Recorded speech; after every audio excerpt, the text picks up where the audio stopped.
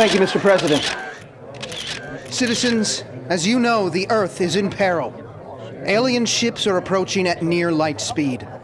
The leaders of the world have given me the task of finding them, making contact, and if need be, f***ing them to death. Any questions? Yes, Chuck?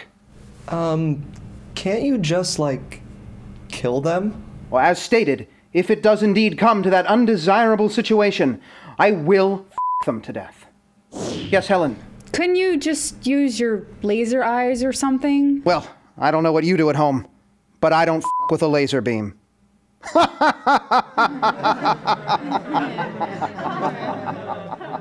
Well, but, like, why do you have to have sex with them?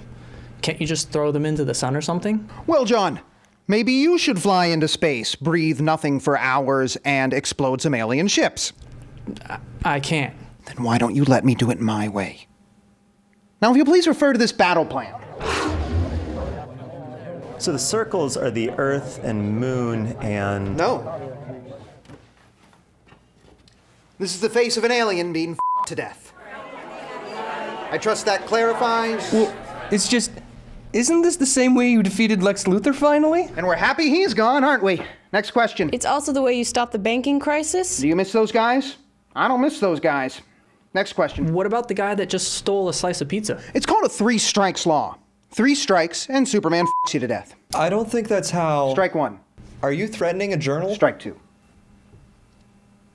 In conclusion, I think your headline should read, Superman's actions totally justified once again. I'll take your silence for a yes. Oh, also, I can do this.